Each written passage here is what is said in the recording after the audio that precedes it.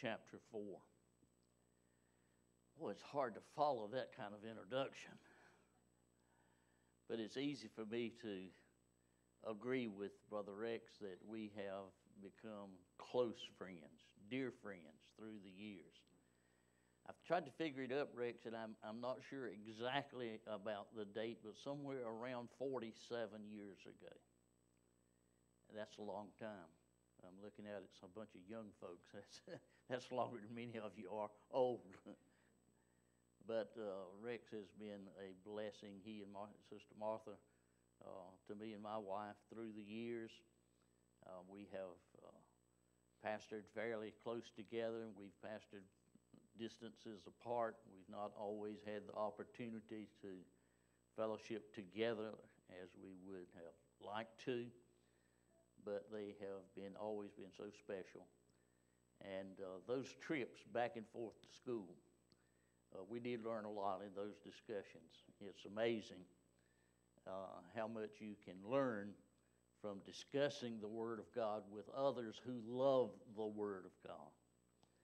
And Rex is very special. I am so honored today to have been invited to preach on Pastor Appreciation Day. And I can say without reservation, I appreciate this brother, and I know that you appreciate him as your pastor. But I get to preach to him today. And I'm looking forward to it. If you found your place in the Scriptures in the book of Ephesians, the 4th chapter, if you will, please come down in the chapter to verse 10. I'm not going to preach an expository message as such, but I want to base what I'm going to say. And by the way, Brother Rex, the day you called me, I hung up the phone and began writing, and the Holy Spirit gave me this message right then and there. No question about it. This is what God wanted preached today. I want to use this passage as the text basis for the message, and I'll be using several other scriptures along during the message. And for time's sake, I'm not going to give you time to turn to those passages. I don't like to do that because I like to have people follow along the various scriptures, but so that you will know that I'm not making something up, but this is what God's Word says. But I'm using a lot of different scriptures, and for time's sake, maybe you'll just jot down the reference. And then when you get home this afternoon, check those references out. If I said something wrong, tell your pastor. He'll get me straightened out. Ephesians chapter 4. I'm going to try this without the glasses. Let's see how well we can do. Ephesians 4, verse 10. He that descended is the same also that ascended up far above all heavens, that he might fill all things. And he gave some apostles, and some prophets, and some evangelists, and some pastors and teachers, for the perfecting of the saints, for the work of the ministry, for the edifying of the body of Christ, till we all come in the unity of the faith and of the knowledge of the Son of God, unto a perfect man, unto the measure of the stature of the fullness of Christ. And we'll pause the reading there with verse 13, reading verses 10 through 13 in this 4th chapter of the book of Ephesians. I need to pray, but before I pray, I want to point out some things in this passage to you. Notice that this passage, without any debate whatsoever, Brother Rex, I don't know of any so-called scholars that would debate what I'm about to say, tells us that God himself, the Lord Jesus, after he ascended back to the Father in his right place at the right hand of God the Father, gave gifts to men. And he enumerates those gifts here in this 11th verse. Apostles, prophets, evangelists, and pastors and teachers. And he gave them to the church, these gifted individuals, for a purpose. Now, if you miss this, you'll never be the kind of church member that you need to be. In fact, you'll never be the kind of Christian that God saved you to be if you miss what I'm about to point out to you in this passage of Scripture. The purpose of these gifted individuals is listed here in verse 12. For the perfecting of the saints. That word perfecting in the King James translation has an underlying meaning in its Greek equivalent. That means maturing. Have you ever seen a person that, they may be 40, 45 years old, but they still act like a kid? They just never grow up. These gifted individuals are given to the church to mature the saints, and the saints are those that are Jesus followers. By the way, this would be a good point for me to pause and ask the question. Are you a Jesus follower? If you are a Christian and you're not following Jesus, who are you following? Christians are supposed to follow Jesus. So these gifted individuals are given for the maturing of saved folks. And then it goes on and expresses more. For the work of the ministry. We use the terminology sometimes, so-and-so has entered the ministry. If you're a Christian, you're supposed to be in the ministry. Every single born-again, blood-washed believer should be involved in spreading the gospel, in living the gospel, in demonstrating the gospel in their life. That's what a Christ follower is. So these gifted individuals, which, by the way, since this is Pastor Appreciation Day, includes the pastors, is to mature the saints for the work of the ministry. You see, the preacher can't do but so much. He's only one person. But I don't know, I'm looking out here, I'm guessing there's probably, Rex, 50, 60 people here this morning? Every one of you that are a Christian are supposed to be ministering the gospel, doing the work of spreading the good news that Jesus came, tempted in all points that any human has ever been tempted, yet refused to give in to temptation and disobey his heavenly Father, yet took upon himself the guilt of all persons and paid the penalty on an old rugged cross. And that's the message that we're supposed to be carrying. And then it goes on. For the edifying of the body of Christ. That word edifying means build up. How are you going to build up the church? Tell people about Jesus. Bring people to the point that they recognize they're sinners and they don't want to go to hell. And they want to honor God and glorify Him. And so they receive Jesus Christ. Then they become a part of the church. If you've never received Jesus Christ, you can go to church every Sunday. You can go every Wednesday. You can go every day of the week. But if you've never trusted in Jesus Christ, you're not a Christian. And Christians have a purpose. And here the Bible gives that purpose. For the perfecting of the saints, for the work of the ministry, for the edifying of the body of Christ. Verse 13, till we all. I had a student one time, Brother Rex, asked me, when did all not mean all? I tried to show how smart I was. I said, when it's used as a hyperbole. I remember the first time I ever heard that word, I had to go home and get my dictionary to look it up. I'd never heard it before. A deliberate exaggeration. Well, it's not a hyperbole here. It means every Christ follower, including the pastor, until we all come in the unity of the faith and the knowledge of the Son of God unto a perfect or mature man, unto the measure of the stature of the fullness of Christ. In other words, one of the pastor's responsibility is to teach the Word of God and preach the Word of God in such a way that these young folks can understand it, in a way that educated folks can understand it, in a way that ordinary folks like us can understand it, and trust in Jesus and model our life after the teachings of God's Word until we become like Jesus. That's the purpose of being saved. That we might grow spiritually to become tomorrow more like Jesus than we are today. Maturing, growing in our understanding and knowledge of God's Word until we come to the measure of the fullness of the stature of Christ. Now, that being said, I need to pray.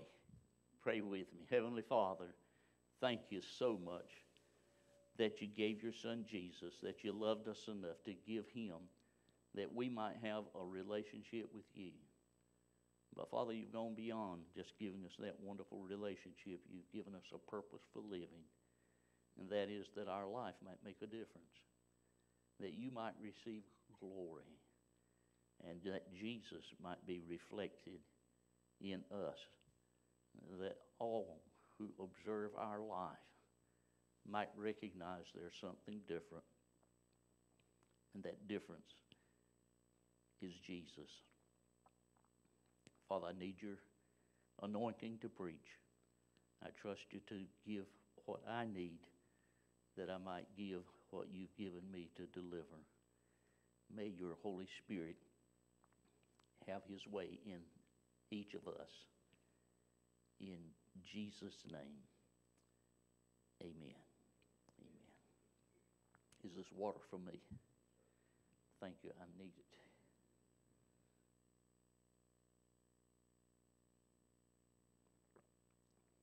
I went for many years up until the last year or so and never needed water in the pulpit. That's what the years will do for you. Today is Pastor Appreciation Day.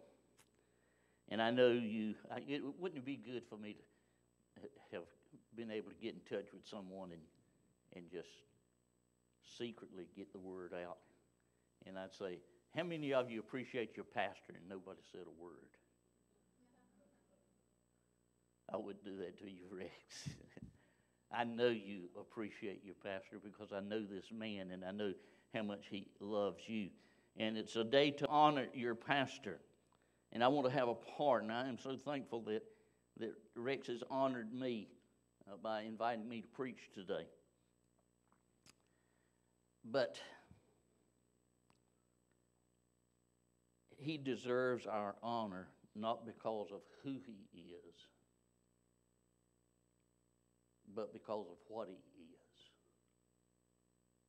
You see, this man over here, with the help of this lady that's seated next to him, is a man of God.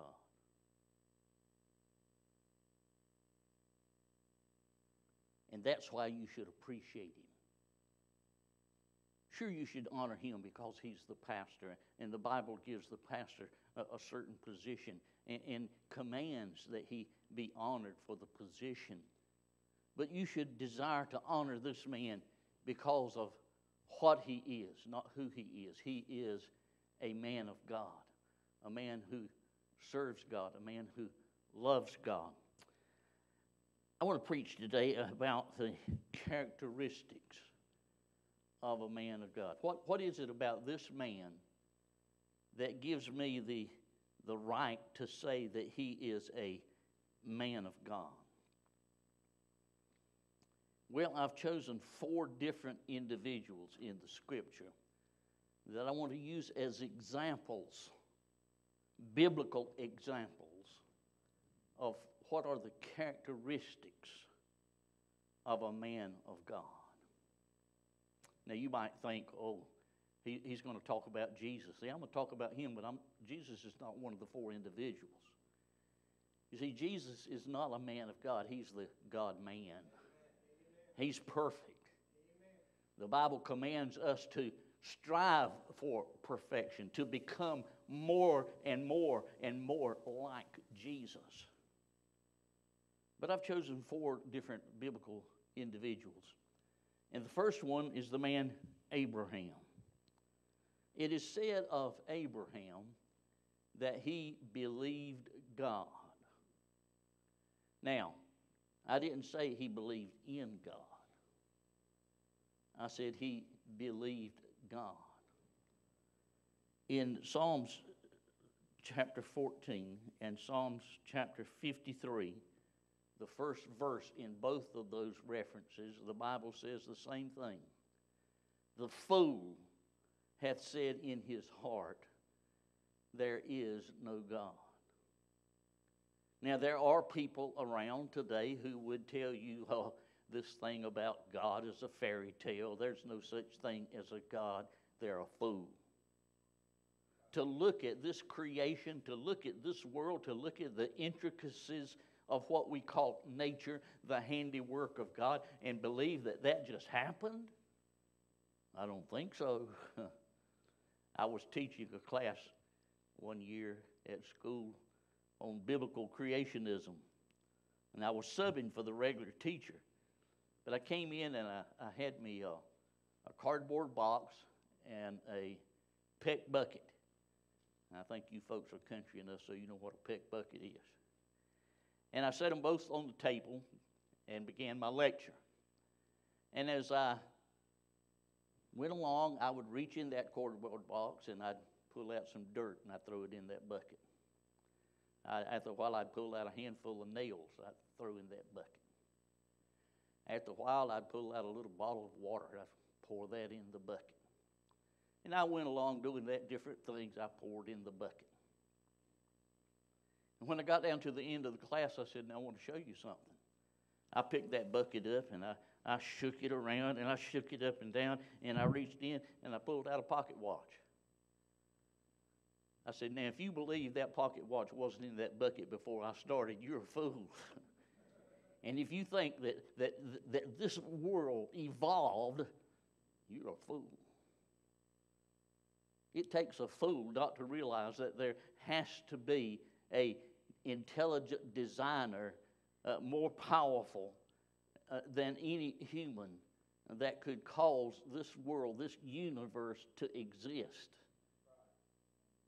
But the Bible tells us that intelligent designer's name is Jehovah God, who manifests himself in the person of his Son, Jesus Christ, and who is at work even today, right now, in this moment, in the person of the Holy Spirit. No, I'm talking about Abraham not only believed in God, he believed God. In the 12th chapter of Genesis, we have the first recording of what we call the Abrahamic covenant. When God came to this man, he was called Abram at this time. Later on, God changed his name to Abraham, so I'm going to call him Abraham. God came to Abraham and said, I want you to leave your family, and I want you to go into a land that I'll show you, and I want you to serve me and me alone. And if you'll do that, I'll bless you. I'll make you a great nation. I'll make your name great. And I'll make the whole world blessed because of you.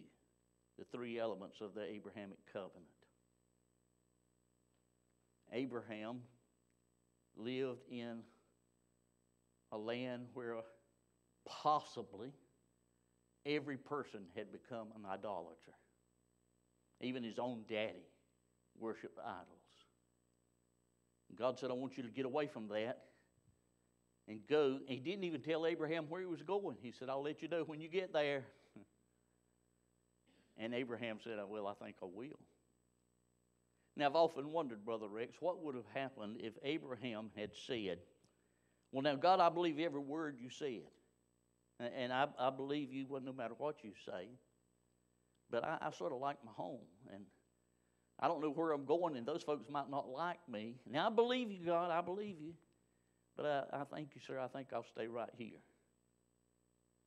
You think God would have counted Abraham's belief for righteousness? No, you see, Abraham believed God, and because he believed God, he acted on it. We have a lot of folks, even in church houses today, who say, oh, I believe God, but they don't live like it. Abraham believed God and did what God said.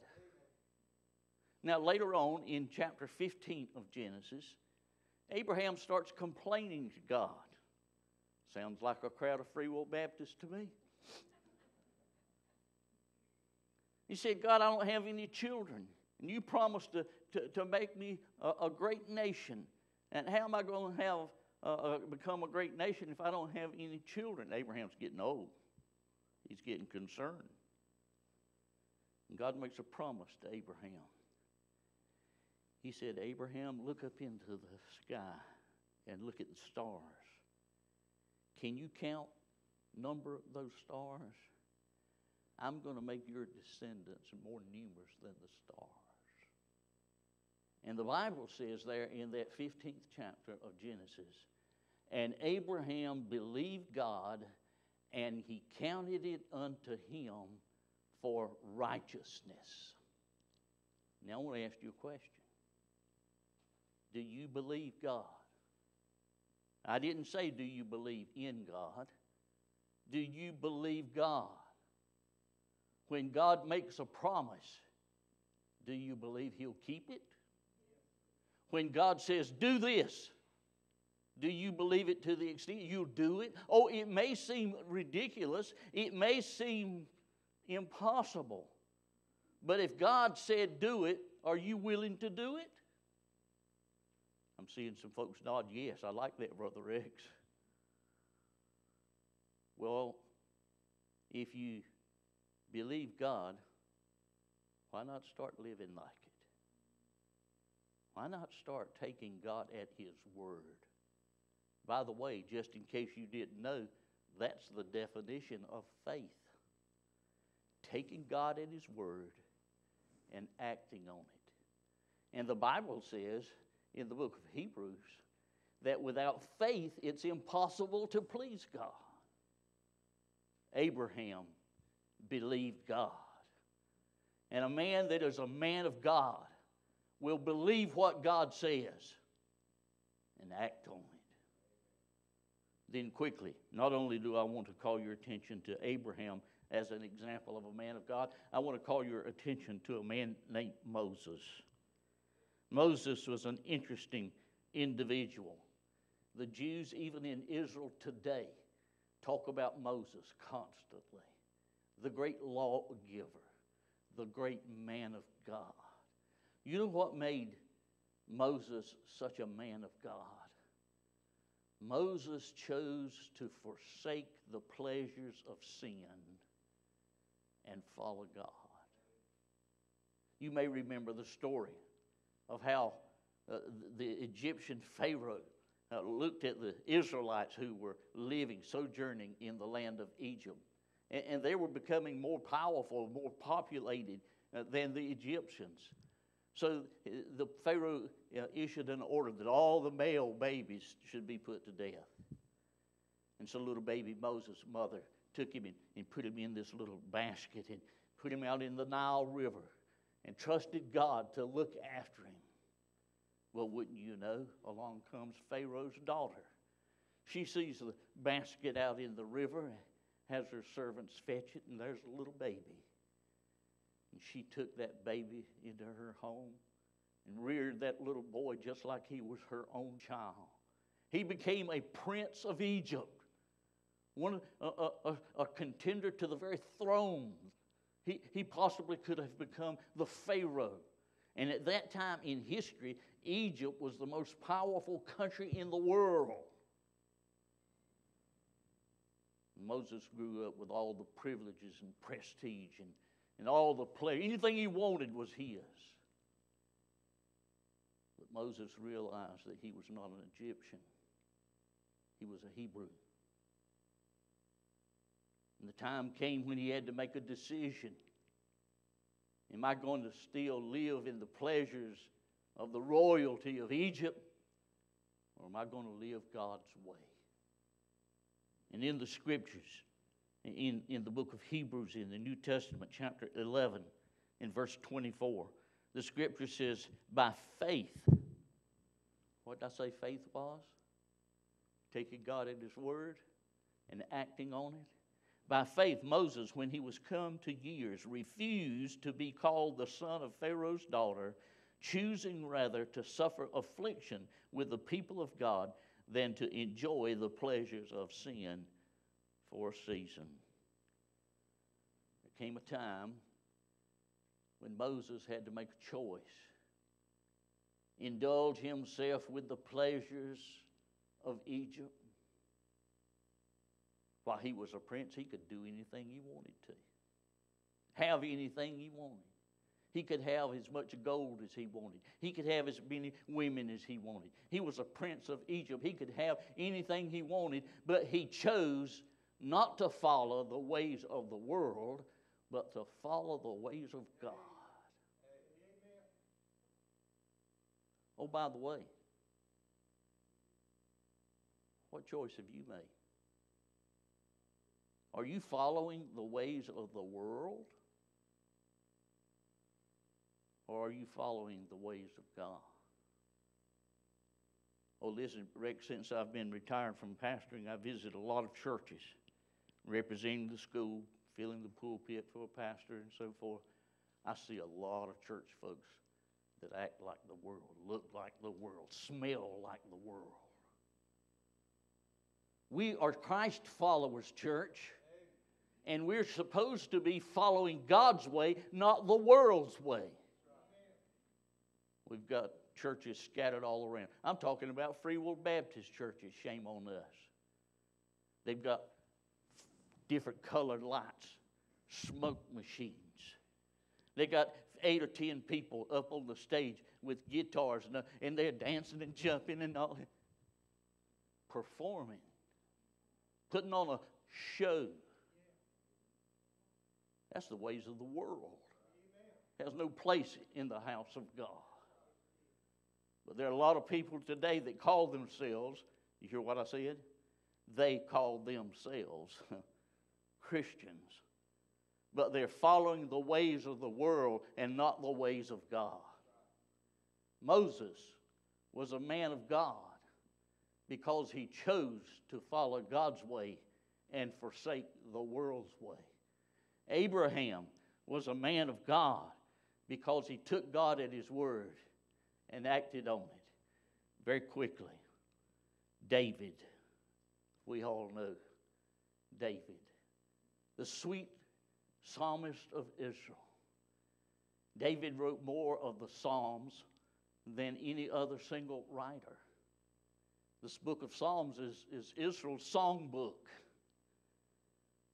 David was God said, I didn't say this, God said it, David was a man after God's own heart. You remember the story about little David? Little David was out tending his father's sheep. The Bible doesn't tell us how old he was, but when you study the scriptures carefully, you get the idea. David was somewhere about 15, 16, 17 years old. He was a teenager. But David loved God. And here's what made David a man of God. David trusted God. He didn't trust his own self. He didn't trust his daddy. He didn't trust his brothers. David trusted God. The Philistines was making war with the children of Israel. David's brothers were in the army. His daddy told him to take some food up to where the battle was for his brothers. When David got there, he was shocked. The Philistines had a giant. Bible scholars say that Goliath was about 13 feet tall. Boy, I'd love to have had him on a basketball team. 13 feet tall. Giant. I have a friend I come up to his armpits. He's 7 feet 5. Can you imagine? 13 feet tall. And guess what Goliath was doing? He was challenging the armies of Israel and making fun of their God. And little David comes along and he hears that. And boy, his blood starts to boil. Righteous indignation. And he says, why isn't somebody doing something to this heathen for insulting God? His brother said, hush, David. Hush, David. David said, I'm not about to hush. I'm going to kill that giant. I'm sure that some of the people laughed at David. Yeah. How do you think you're going to kill? In fact, King Saul asked David, how do you think you understand, I'm paraphrasing here. How do you think you're going to kill that giant when our whole army is scared of him? David said, I was out looking after my father's sheep, and along came a bear, and along came a lion. And they took a lamb in their mouth, and were going to take them away and eat them. He said, but I ran and I grabbed hold of them and I killed both of them. And the same God that delivered my lambs and me from the bear and the lion will deliver me from that uncircumcised heathen. Amen. David got him a little round, smooth river rock, and he put it in his sling, and he came out to Goliath. And Goliath saw that little teenager, and he laughed at him. He said, am I some kind of dog? You see children after me? About time he said that, David let that rock fly. Bam! Knocked him out. David ran over where Goliath was laying, grabbed his sword, and with both hands and a mighty whack, he cut his head off.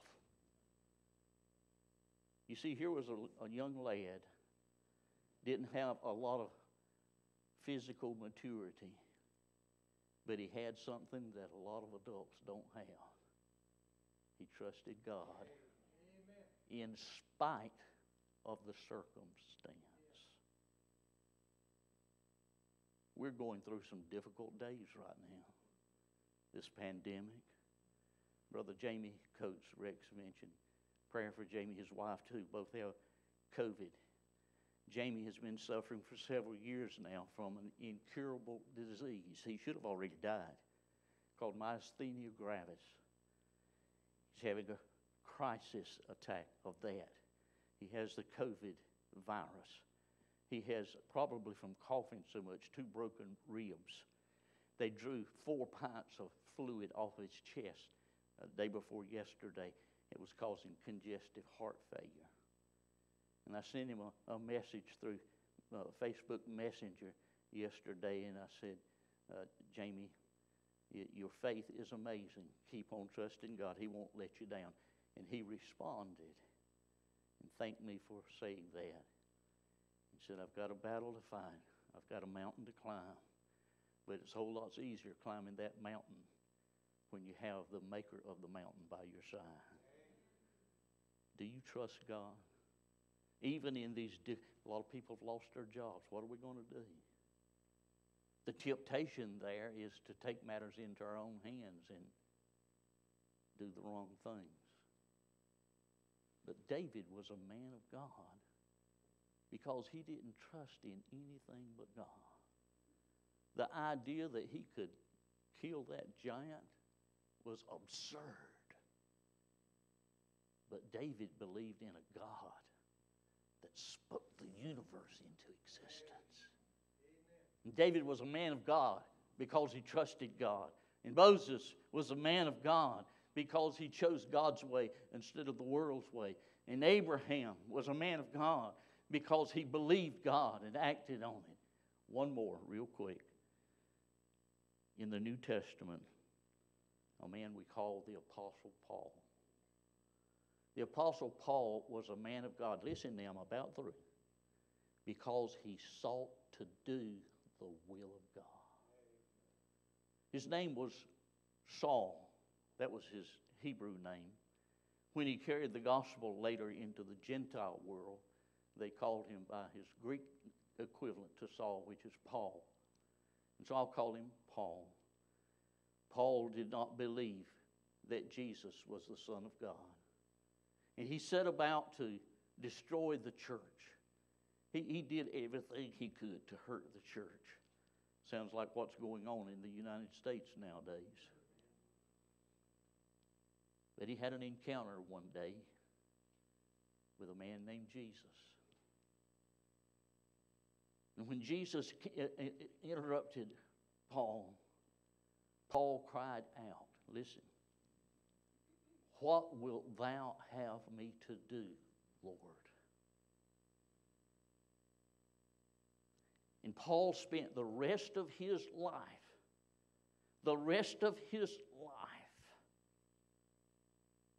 seeking to do the will of God. Oh, sometimes it put him in prison. Sometimes it called him to be beaten. In fact, one time, I believe, he died and God brought him back to life. But his whole life, his main object, when he got up every day, how can I do what God saved me to do today? Oh, by the way, did you know that's what every Christian ought to do? Did you know that God saved you to do His will?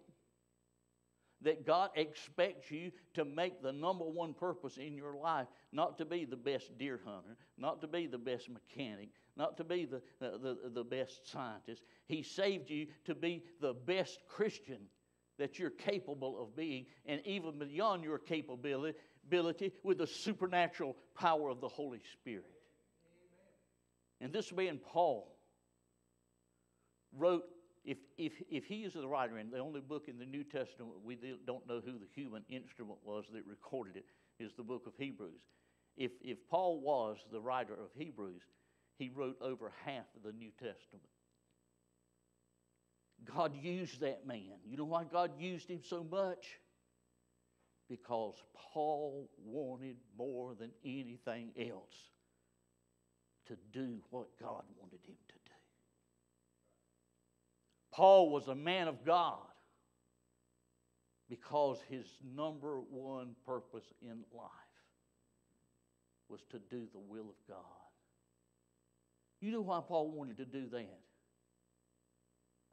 Because he knew doing the will of God demonstrated his faith, showed his priority, demonstrated in whom he trusted, and would bring glory to his Lord. These are the characteristics of a man of God. Listen carefully.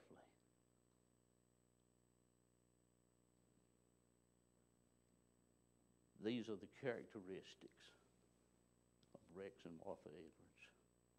And I believe that, brother, from the bottom of my heart. He is a man of God. She is a lady of God. Because their life demonstrates these biblical examples of men of God. Now here's my argument. Where do you fit into all this?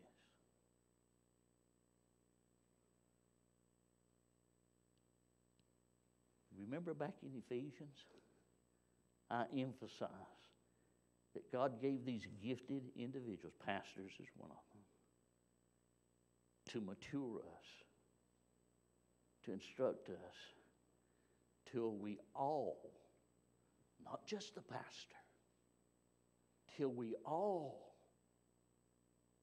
mature into the fullness of the stature of Jesus Christ.